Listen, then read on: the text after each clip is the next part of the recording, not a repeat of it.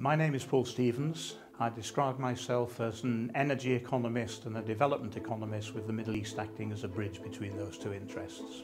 The supercycle refers to a situation which began around 2002-2003 when demand for oil and gas began to increase, and as a result of that prices began to increase.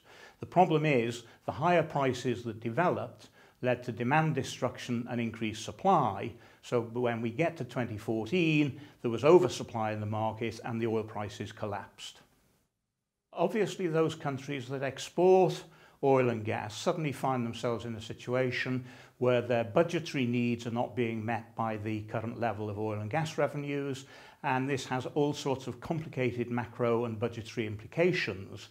But above all, it has political consequences as well, because if the governments can't meet their expenditure needs, then it's quite likely to lead to problems politically.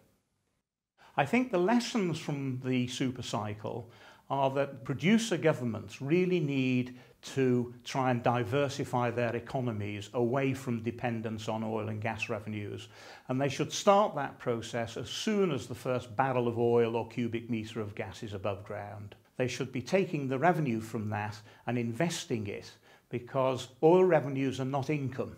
They're simply reshuffling the portfolio of assets. So you swap a barrel of oil below the ground for dollars above the ground. And the trick is to take those dollars above the ground and do something with it that will create income earning assets for the future.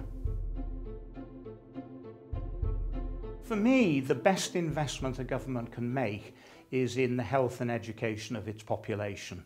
And that is where the money should go, in particular into education, because if you create an educated labour force, this gives you all sorts of other opportunities and options when it comes to diversifying the economy.